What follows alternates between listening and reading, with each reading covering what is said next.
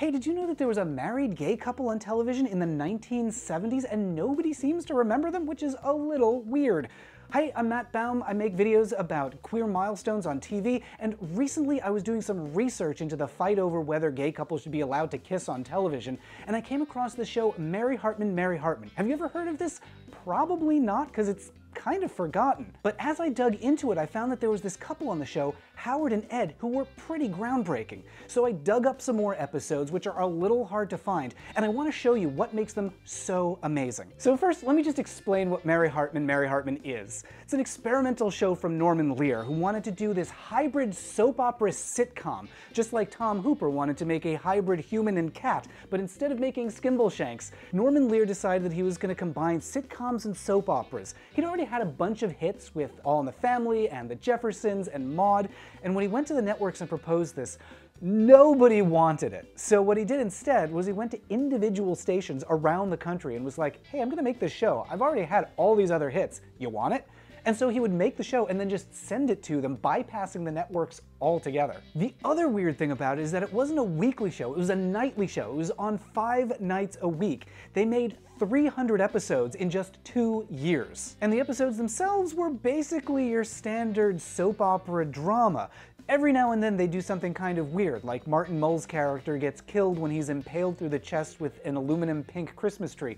But usually it was pretty standard, like will they, won't they, love triangle kind of soap opera stuff. It's also got this kind of slow menace, like those live-action Mary Worth videos that went around a couple years ago. Right now, I could chew a steel bar and spit nails, Mary. It's also very repetitive, but by design, because Norman Lear believed that on soap operas you have to say everything twice, which is why he named it Marry Hartman, Marry Hartman. But if Sally Field has taught us anything, it's actually 3 times. I was terrible to you. I know that, I know that, I know that. Anyway, I'm just obsessed with the show's existence because it is so bizarre and not that bad as if you played at double speed. So that brings me to Howard and Ed.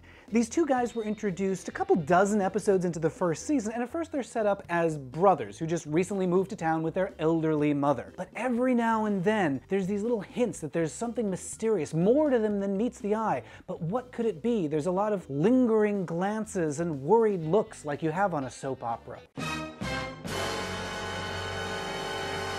Finally, all those hints and cliffhangers build up until it's revealed they're not brothers, they're gay. A lot of the characters are shocked and scandalized, but then the show starts spending more time with Howard and Ed. We see their lives, we see that they're in love, and we hear them talk about how they might actually get married. The 1970s was the beginning of some serious conversations about whether gay couples should be allowed to marry. And at the time there were people like Fagel Ben Miriam and some activists in Colorado who would go up to marriage counters, demand a marriage license, and get turned away and turn that into a big photo op and press opportunity. There was also some counter protests, like one guy tried to marry his horse. Turned out, horse wasn't of age. So gay marriage was something abstract in the news, but this show actually brought it home with a personable gay couple that was impacted by the question of should gay couples be allowed to marry? And so it's when they talk about marriage that things get really interesting, because Howard is deeply closeted. Ed wants them both to come out and get married, and Howard's mother believes that Howard's straight and just needs to find the right woman and settle down. And this question of whether to stay closeted or to come out is a particularly interesting conundrum, particularly considering where things were legally at the time. So just for some context, this is the mid-70s. Homosexuality had just been delisted as a mental illness a few years earlier, and sodomy had been decriminalized, but it was still illegal in Ohio to express romantic interest in someone of the same gender. In other words, you could be arrested just for saying I love you to your boyfriend. And in fact, that wouldn't be overturned until 1999. In 1999, there was a case where a guy flirted with a jogger. The jogger went to the police arrested the guy who flirted with him, and he was sent to jail for 6 months. So if I was in Howard or Ed's position, I honestly don't know what I would do. Like today, I take for granted that it's the right thing to do to come out. But they really faced serious danger. It's a complicated storyline for a gay couple, and we wouldn't see anything like this on television again for decades. So the tension builds with Howard and Ed. Are they gonna come out? Are they gonna get married? And as I was watching these episodes, I was wondering, how did this happen? How did this show put these progressive gay characters on TV in the mid-70s? Well, there were a couple of factors, I think. One is that Norman Lear had already had a bunch of hits, so he could get away with things that other producers couldn't.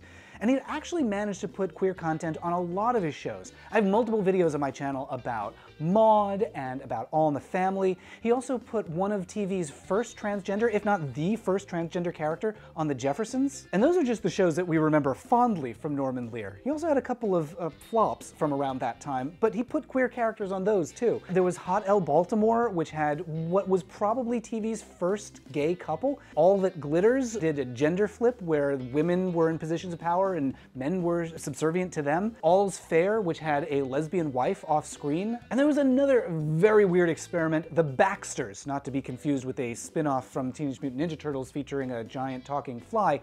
The Baxters was half sitcom, and then the second half of the episode, the studio audience would just talk about their feelings about what they just saw. They did an episode about a gay teacher at the same time that in real life, California was considering a law that would prevent gay people from working in schools. What sets these characters apart is that they're complex and sympathetic. It's not like the lesbian killer of the week or the sassy best friend hairdresser.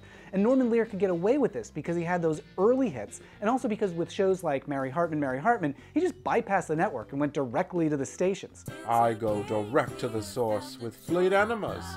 Do it, and you'll catch the fleet before they head back to sea.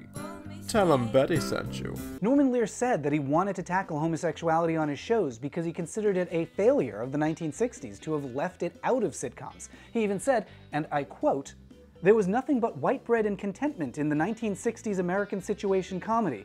What about that point of view by omission?" In other words, what he's saying here is that even though there was a backlash to what he was putting on TV sometimes, nothing that he could do was as extreme as leaving queer characters off of TV altogether. So what winds up happening with Howard and Ed? Ed's miserable in the closet, Howard is terrified to come out, and they might have stayed that way if it wasn't for Howard's mother's meddling. She convinces the neighbor, Mary Hartman, to kiss Howard and prove to him that he's actually into women. Well, she does, and Howard's response is, "Nope, I'm definitely gay." It's a cute little moment that's almost exactly the same as the gag in the gay marriage episode of Roseanne when Martin Mull kisses Roseanne trying to prove that he might not be gay, but then realizes, nope, this definitely proves that I am.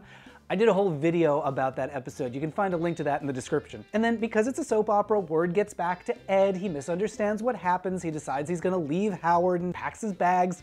Ed finds out that Howard is left and he sends his mother away, and then he goes chasing after Howard, catches him at the last minute, and said that he was wrong and he wants to come out and he wants to get married. So love wins. Off screen, we don't actually see the marriage, but love does win. And I think theirs is the interesting story at the heart of Mary Hartman. They face a genuinely fascinating dilemma. To get married or not to get married, to come out or not to come out, especially when you face real threats. But they're trapped inside this sitcom soap opera experiment that's never as interesting as their story. It just kind of makes me sad that they've been forgotten by most of the world, because television wouldn't be ready to show characters like them for another 20 years. By the way, this video is a little changed from how I normally do them. Let me know what you think, how you liked it, if you'd like to see more like this. Big thanks to you for watching, thanks to everyone who hits the subscribe bell, and huge thanks to everyone who makes my videos possible over on Patreon.